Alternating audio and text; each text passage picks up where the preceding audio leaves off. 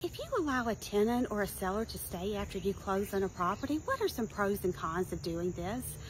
Well, some of the pros is that the seller will be allowed more flexibility with their move. They have more time to move and it's just more convenient to them. So in a competitive market, you may want to consider allowing a seller to stay after closing. Some of the cons is if the seller or the tenant do not move out on the scheduled date, then you may not be able to move in on time.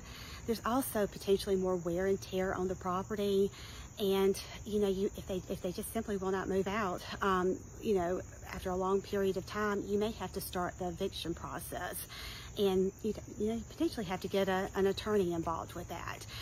Some of the things that you can do to safeguard you in a situation like this is to draw up a lease agreement, create, take in a security deposit, document, before they move in and after they move in, via like a video of the property, so they can't say that they didn't knock the hole in the wall, that it was already there.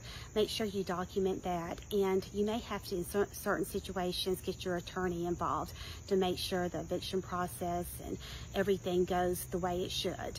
So if you'd like to learn more information about this topic, I will have it on my website, which is auburnopelika.realestate.com, and I sure hope you follow me for more real estate advice and tips.